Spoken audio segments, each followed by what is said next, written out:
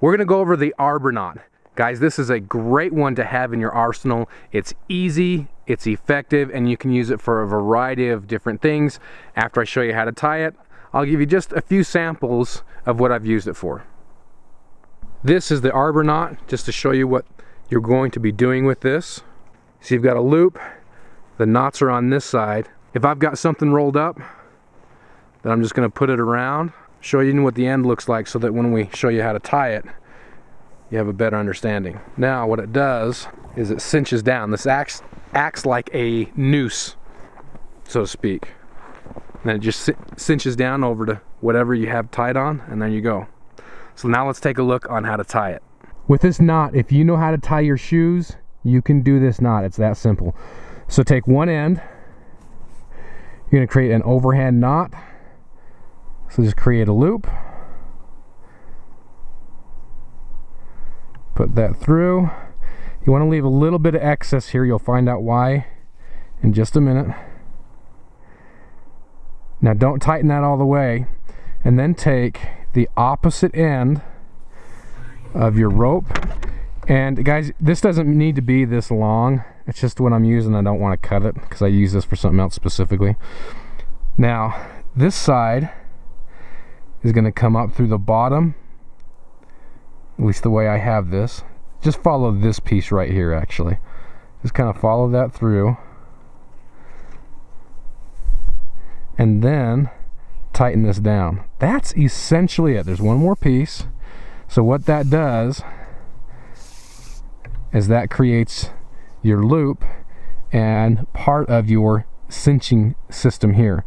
Now what's going to happen when you cinch this down, maybe it'll work on my fingers. Watch this end right here. See how it's pulling through? That's going to pull right through. So what we need to do is create a stopper knot right here. So what you're going to do, what I call a stopper knot, climbing terms. So you're going to just do the same knot, overhand knot. So create a loop. Send that piece through, pull it.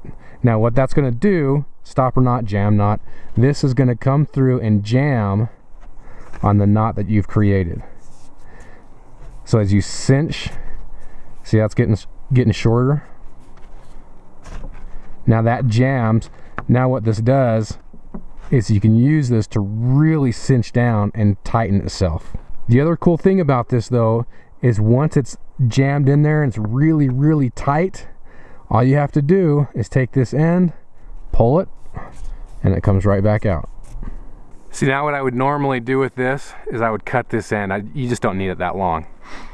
But you've got something rolled up. This is my sleeping bag liner. You'd put that loop around and then take this long end and you're gonna pull that. And you kind of got to figure which way. If you pull one way, it doesn't work. You just got to figure out which way it goes. And see, that really cinches down and locks itself. In fact, it's cinched down so much that it's just disappeared in the fabric. Again, to get this out is very, very simple. You just grab that short end that we put the jam or stopper knot on and give that a pull. This is the same thing. So if I pull this direction, it doesn't want to come undone. But if I pull the opposite direction, it comes undone. Here's another example of what I've used this knot for in the past.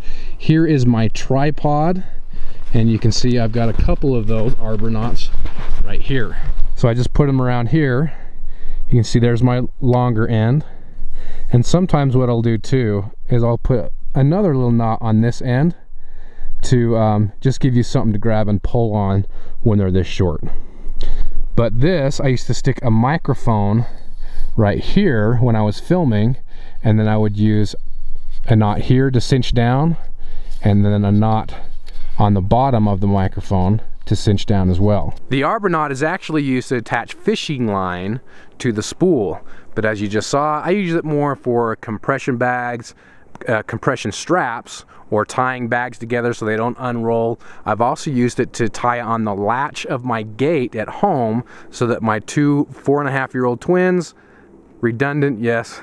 Don't get out of the backyard, but I can easily access the gate when I want to get in. Another thing that I've used it for is recent flashlight testing. I actually used the Arbor knot. I put the GoPro right here. I used the Arbor knot to cinch it together with the flashlight just to get a certain perspective that I wanted for film. So my point is, it can be used for a variety of different things. Just like most knots, it's limited to your imagination. Put this one in your inventory, guys. It's a great one. Thanks for watching. We'll see you.